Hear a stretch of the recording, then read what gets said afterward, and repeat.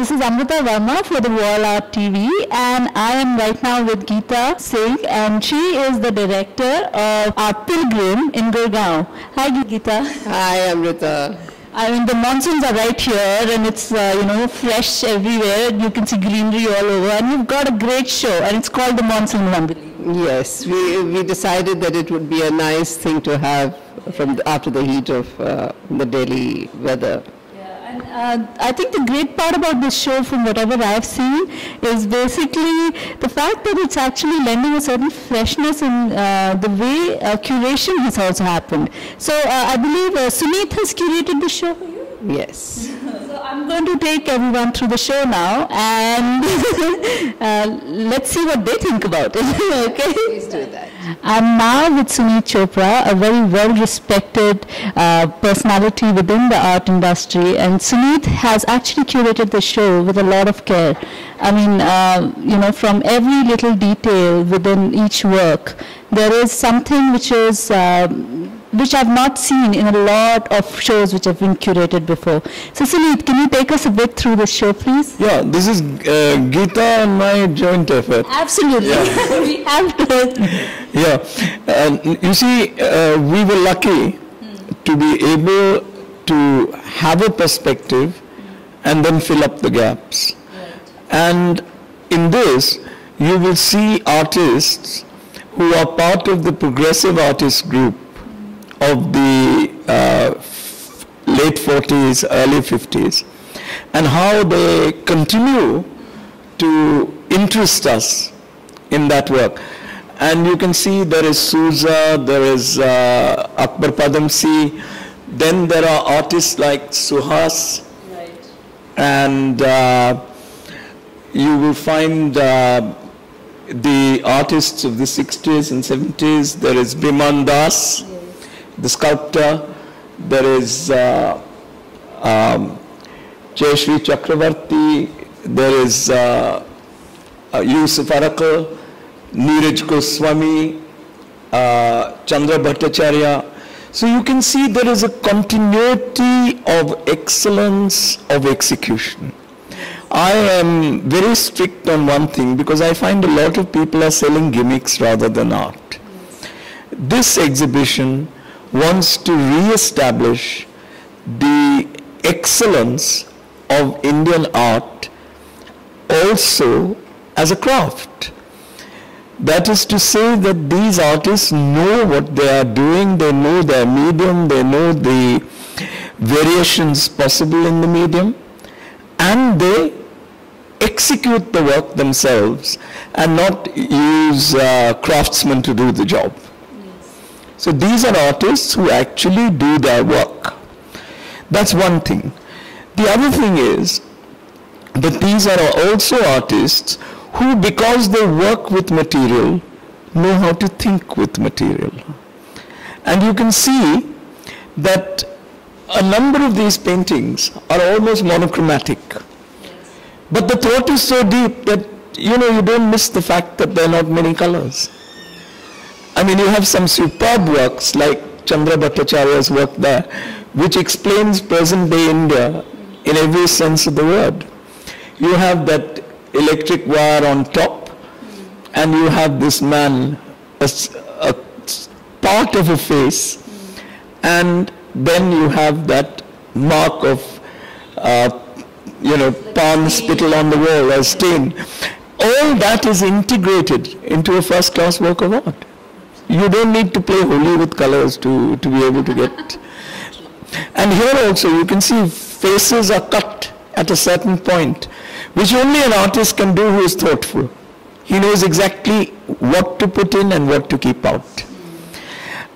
And on the other hand, you have works like this, Souza. This is a very unusual Souza. Very unusual Souza.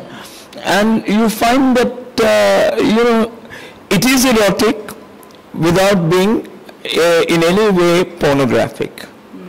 So you can see that these are thoughtful artists.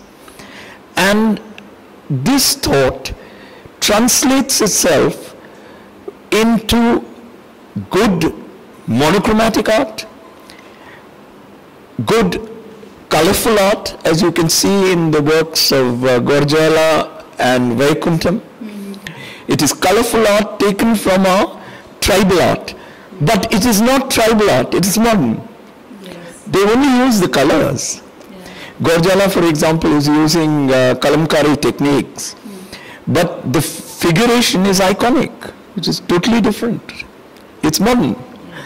And in the same way, you find that Arakal is using multiple images in the same modernist framework.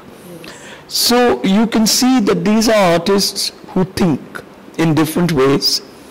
They think in form, they think in color, and they also think in the non-figurative sphere.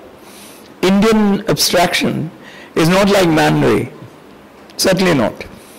It is non-figurative, drawn from the images of the real world, and often communicates a message of that real world, as Pushkale has done in his thing on the phases of the moon. But it's not only the phases of the moon. You see a figure lying prone on the ground. So what he's trying to explain to you is that man also develops like the phases of the moon. The moon rises and falls. Man also rises and falls and rises again. So in that sense, we wanted to bring out the wealth of Indian art, both art and sculpture. And you will see here, for example, in the works of Dhananjay Singh, the way he has handled steel is incredible. Let's go to that. Yes. I think it's a beautiful work. Yeah. You can see here, the way he has handled steel is incredible. He has made one of the hardest metals into one of the most malleable entities. Very fluid. And very fluid. And not only that, you find that he has given it a deep life in our mythical system, where the Kalpavriksha, the tree, the close connection between the human being and the tree, all that is a part of our myths and legends. And now, when you look at his work, it's not the myth that strikes you first. If the myth strikes you first, then the artist hasn't done his job. It's the aesthetic beauty of the work that strikes you first, and then you move to the myth. Yes. And it's the same with Radhakrishnan, whose work, if you like, goes back to Ram Kinkar Baij, and also it goes back to the kind of figurine in Mohenjo-daro that you get of the dancing girl. And you can see here that our sculpture goes from a deep culture which is internalized by the work and not obvious in it. So Indian art today has 5,000 years of culture behind it, but because we've got 5,000 years of culture behind it, we don't have to show it off. Yes. What we show is our expertise with that raw material. And this exhibition shows you the expertise of each individual artist with the raw material of 5,000 years. Now I'm in front of Dharmendra Rathor's work, and Suneet has something very interesting to tell us about this. You can see very clearly that the new digital world enters into our artists' conceptions as merely a style. The work is executed with the finesse of any Indian art. And this work of Dharmendra Rathor shows you that you don't necessarily need a machine to accomplish similar high-quality work. And you can see here the figurative, the non-figurative blend together, and you can see the sequence from nature to the city to the human being, because the human being is imbibing both the rural background of India as well as the city, and ultimately, evolving as a being. So this element you see in this work, which is very Indian again, because it's only India where we have 35% of the population that are farmers. In much of America, there are only 3% farmers, and the rest have to live in the Big Apple or whatever they call it. But this raises one question. As far as Indian artists and their works are concerned, do you see a certain problematic quality which is happening right now, which they need to address? See, the thing is quite simple. It is a problem only for somebody who's trying to put on something. I mean, if I'm wearing a mask, then I have a problem. If there is no mask, the odd wrinkle won't hurt me. So when I look at the works of Indian art, and especially the ones we have chosen here, there are works which may have an odd wrinkle, but they are real to the bone. Whereas in much of the gimmickry one sees in art today, there are masks, and the moment somebody reads an international art magazine, the mask breaks. So, I mean, the process of internalization for an artist is actually essential for the work to have some kind of light.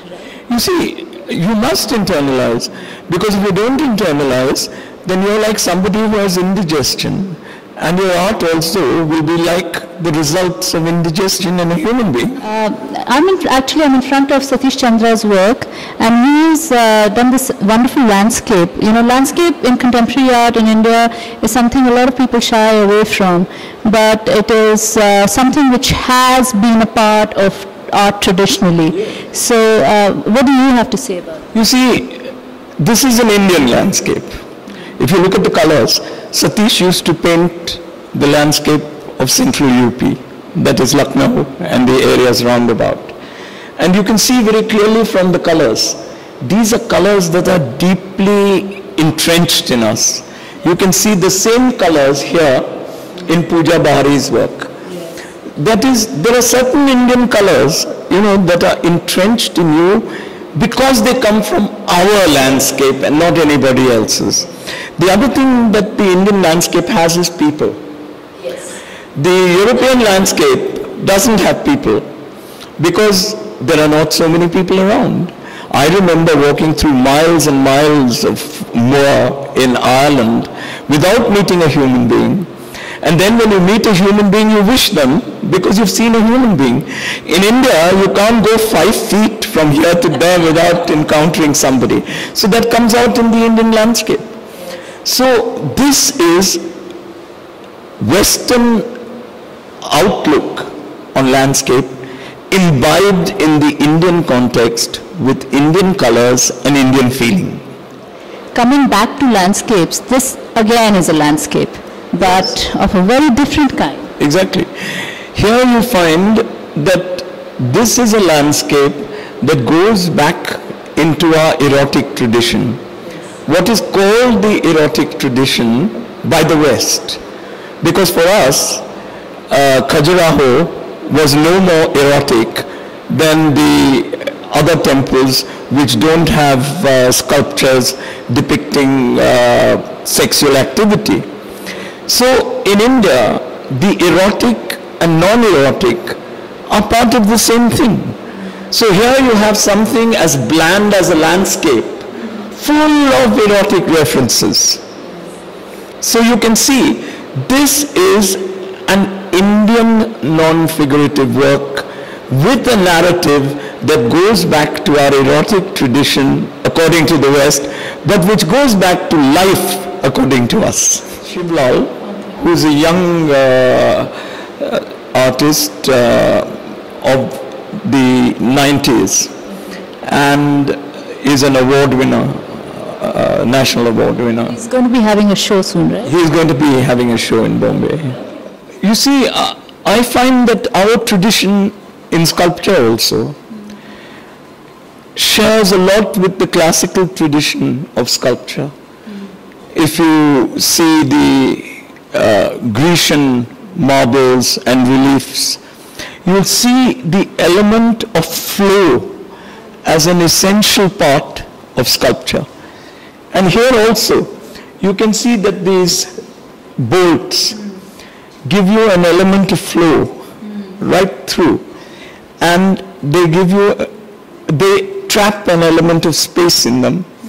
And the sequence, you can see, goes on to very hard steel wire, which then you can pick up in the element of flow that is a part of